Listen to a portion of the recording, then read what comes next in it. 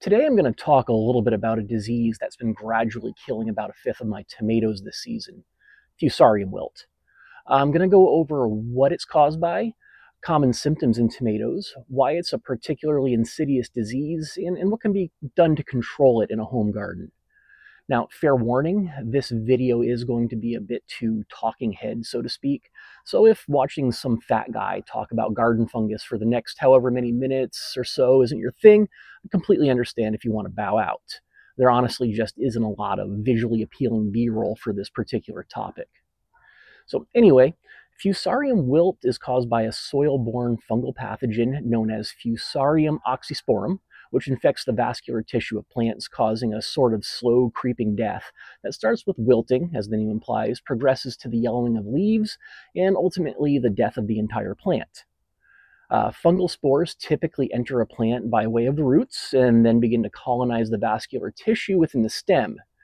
This infection of the vascular tissues interferes with the plant's ability to distribute water and nutrients throughout itself, leading to that telltale wilt.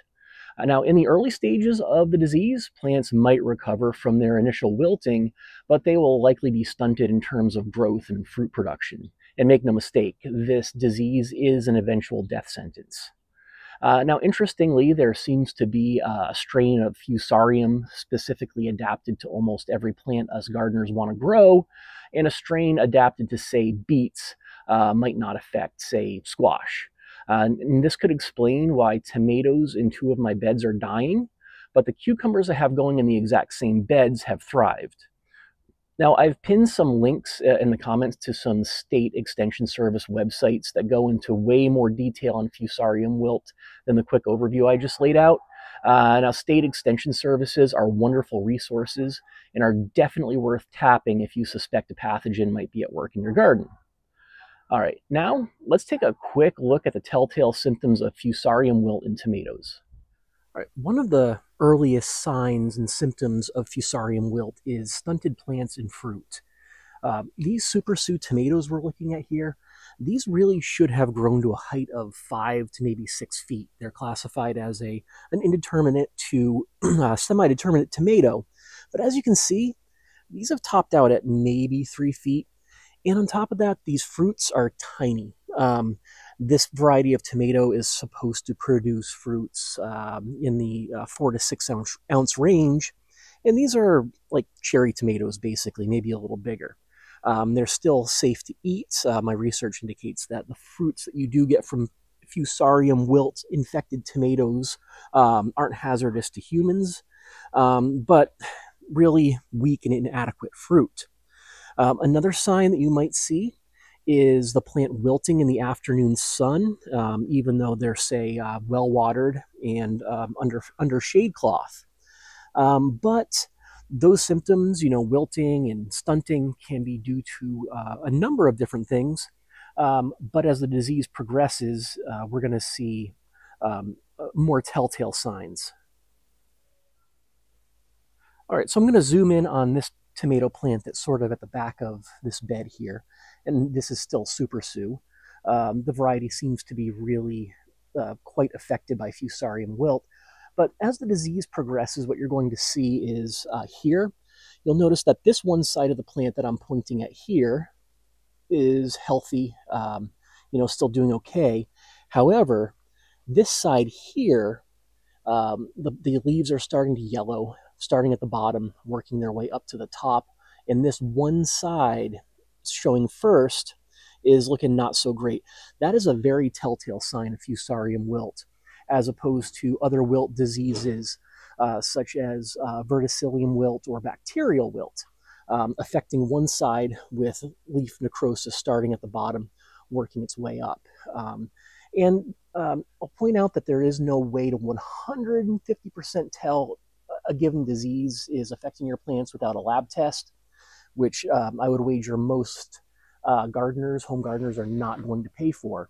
But you can really narrow it down and be, I would say, 90% certain. And then we're going to take a look here at the final telltale sign of Fusarium wilt. Okay, so here I've cut down one of my Fusarium wilt affected plants that was a complete goner. And the final telltale sign you can see On the inside of the stem, when you cut it, there's kind of a brown ring, not quite center, not quite right at the edge.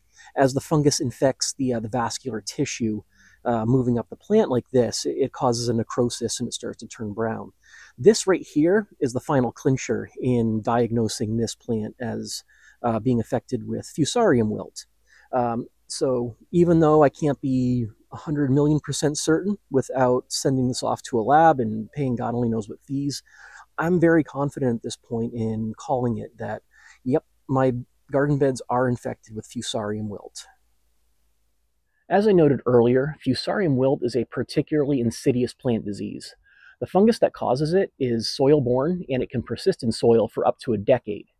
And, unlike many other fungal diseases, Fusarium works from the inside out, entering through the roots and infesting the very core of the plant.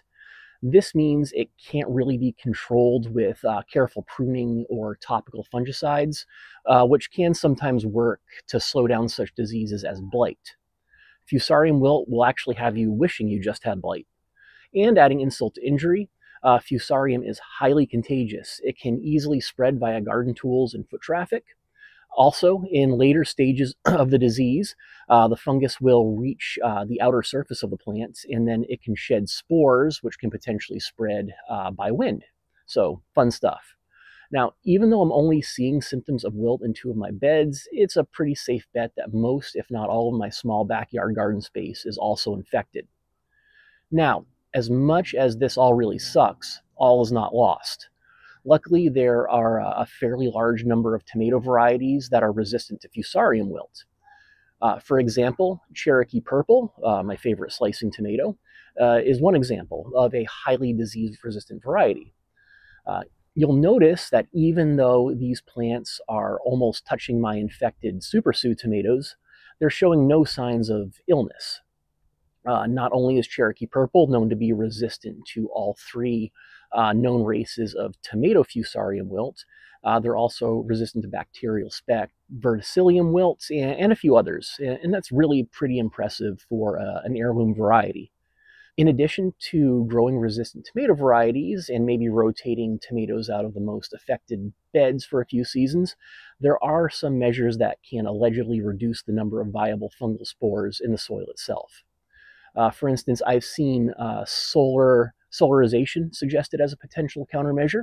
This would involve laying plastic sheeting over the beds to intensify solar heating, hopefully to the point of killing the spores. But my concern with this method is I imagine it would only be effective for the uppermost layer of soil. Instead, the method I am going to try over the fall and winter is called biofumigation. This will involve planting a cover crop of brassicas, particularly mustards, and then chopping them down and tilling them into the soil just after they flower. So it turns out that brassicas contain a high concentration of a compound called glucosinolate, if I'm pronouncing that correctly, which is known to kill a number of soil pathogens and even some multicellular pests such as root knot nematode. When chopped, dropped, and tilled in, the cover crop leaches this compound into the soil, hopefully killing untold numbers of fungal spores in the process. From what I've been reading, Indian mustard and black mustard are the 2 kinds that have the highest concentrations of glucosinolate. So those are what I'm going to be growing in my affected beds over the winter. I obviously don't expect biofumigation to kill every single Fusarium spore in my gardens, but hopefully it reduces their numbers enough to substantially reduce the chances of my crops becoming infected. So that's the quick rundown on Fusarium wilt and how to control it. While this disease's appearance in my garden is a definite bummer, it has led me down a pretty fascinating rabbit hole in terms of research. It's forced me to learn about disease mitigation in the garden, and that's pretty useful knowledge to have. So, until next time, let's hope it all doesn't die.